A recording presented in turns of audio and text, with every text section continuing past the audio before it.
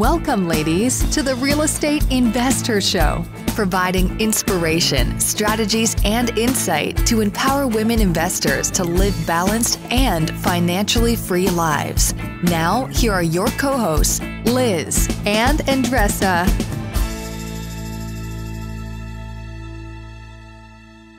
Welcome back. This is Liz. And this is Andressa. Welcome back to the Real Estate Investor Show. So excited to have you back with us for another mini-sode. Right, Andressa? What do we do on mini-sodes? Listen, mini-sodes are like you're going to some place or you're at the gym and you want to get something today and you have a busy schedule, but you want to, get like knowledge about real estate, business strategies, or self-care. So this is what it is, a 10-minute shot of our experience or something that is like burning.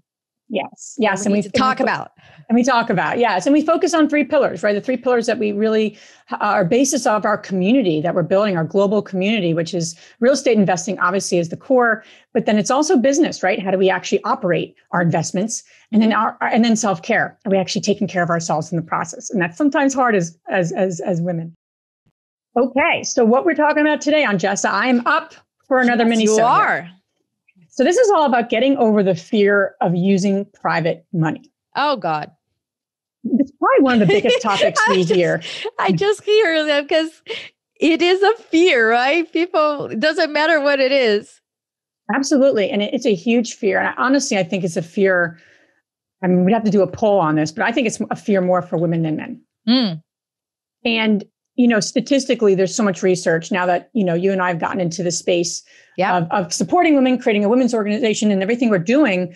We've been so fortunate and so intrigued with all the different actual statistics out there of statistically, right, where women get confidence from and all those sort of things. And I think women don't want to fail. They're cautious. They don't want to fail.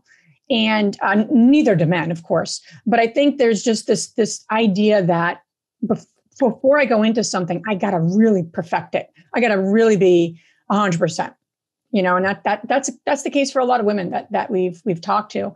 So I wanted to give 6 kind of steps and 6 kind of strategies, if you will, because the mini-sode's all about 4 to 6 tips, strategies, so that you can hear one thing, and take it away. Within 10 minutes, you've gotten one takeaway that you can improve your investing journey and create the financial freedom that you want in your own way. So that's our goal here. So I put together kind of prerequisites, and obviously there's so much about building your confidence. And I think that's the biggest fear, is that just women aren't confident. So how do you build your confidence, right? That's the $1 million question. And how do you do it in a way that doesn't take 10 years? So I have a few steps here.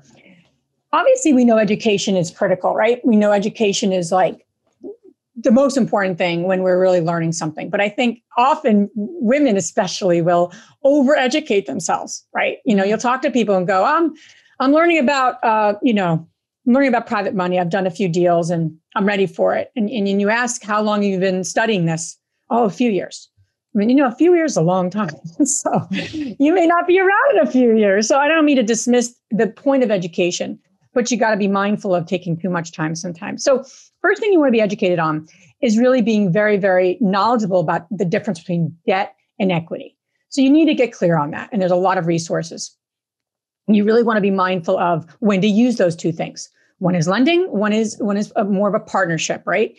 And you need to be mindful. You need to know what the tools are in your toolbox as you're raising private money.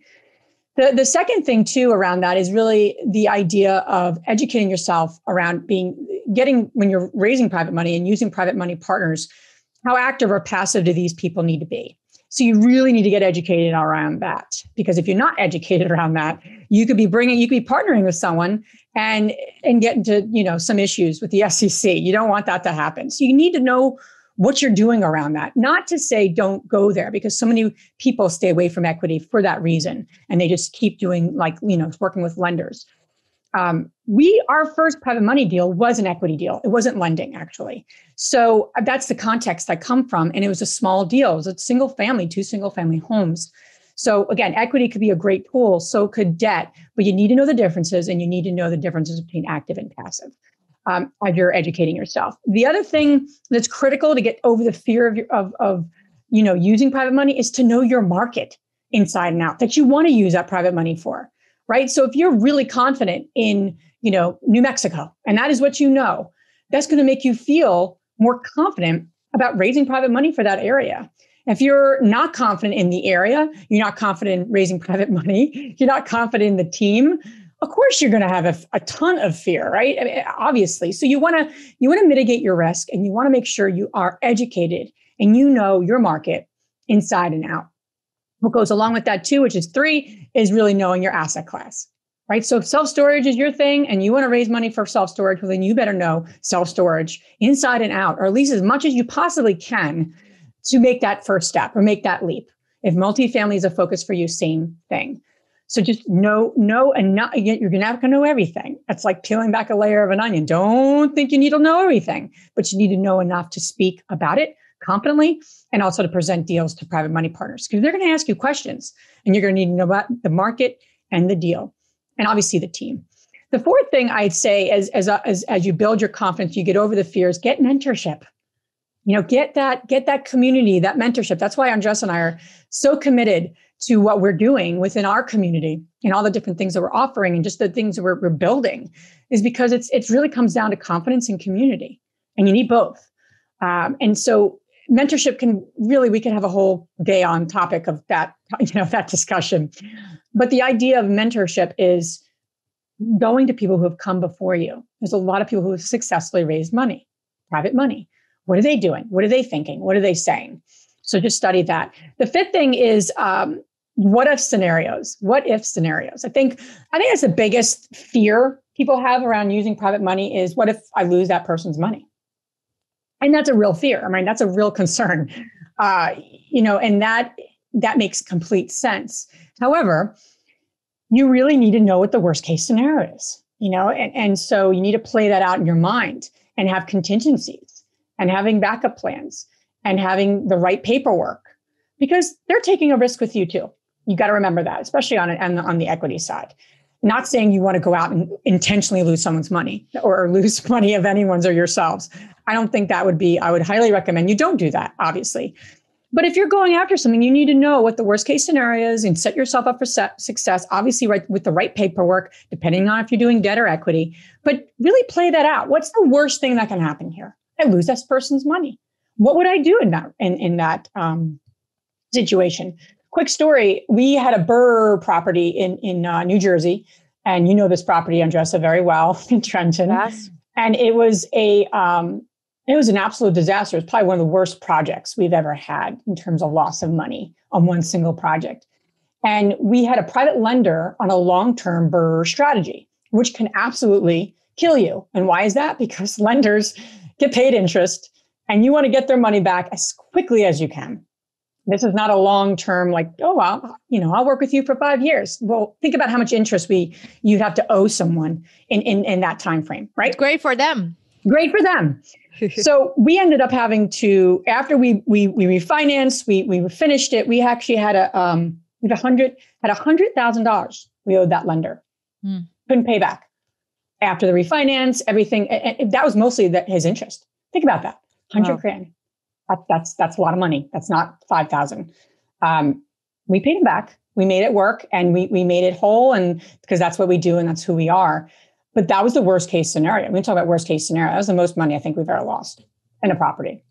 That stung, right? Because you're making money here and then you're like, just put that over there. But it is what it is. And you need to know what the worst case scenario is. We took good care of him. We did the right thing. And he's happy and rightfully so. So I just say that because you really need to play out the worst case scenario. I don't know how that could have gotten any worse, except if it was more than $100,000. But regardless, you need to play it out and you need to be okay with what happens and you need to learn from it. 6th thing is track record. I always say if you're going to raise private money, you need to have a track record. Now you can hear on a lot of podcasts that you could just literally get into a larger apartment complex by yourself with no knowledge. That's awesome. However, there should be somebody on your team who has a track record. Someone on the controlling side of an asset, especially at that size, should have experience, in my opinion. If everyone doesn't have the experience, that's tough. I'll just say that. You don't need to have it all. Someone on your team should. So why I say the track record is critical Because you're building your own track record. Even if you've done a few deals, you can raise money. You don't have to have 100 deals under your belt. If you have experience, that's a track record. Are you documenting it? Are you celebrating it? Are you sharing it with other people that are like, wow, what is she doing? So those are the things. And I'd say just start small. Start small. If you have fear of raising money and using private money, don't go try to get a lender for $200,000. Maybe it should be like $25,000 or $50,000. Start small. Our first private money deal was $50,000. And we were really, really nervous, right? And that's grown, right? To people, giving $500,000. Imagine if we started there. I'm so grateful we didn't, right? Because it built our confidence. So confidence in community, the prerequisites, education around active, passive, debt equity, education in your market, know your asset class, mentorship, go down the path of what is the worst thing that can happen and can I live with that and how would I make it right? And then you building your track record and start small. So that's what I have for you today. I love that. Liz and I are reading the book Who Not How, and I'm really obsessed about it. And I'm just really hard on instead of the how, who. So how it creates a lot of quote unquote problems, right? Because then I don't know, then the fear kicks in. So start thinking about, as Liz said, who can I get the support from? Who already did what I'm looking to do that I can learn from? Because then you bypass a lot of steps and follow exactly what Liz is saying over here for raising private money. I don't think there is a way around. You either going to do it now or later on in real estate investing. So might as well get started now. And as always with our mini-sodes, take one thing into your life and take action on it. And please share in our community what's coming up for you and how this is making a difference. If you enjoyed this podcast and want to receive updates on our next interviews, go to our website, therealestateinvestor.com. There, you can subscribe to our show, become part of our investor community, and get updates on upcoming episodes. If you like our show, please share it with other women who would benefit. And don't forget to leave us a rating on iTunes. We'd really appreciate it. And as always, we encourage you to take one action as a result of today's show and put it into motion so you can live both a financially free and balanced life. Thanks for spending time with us. Ciao.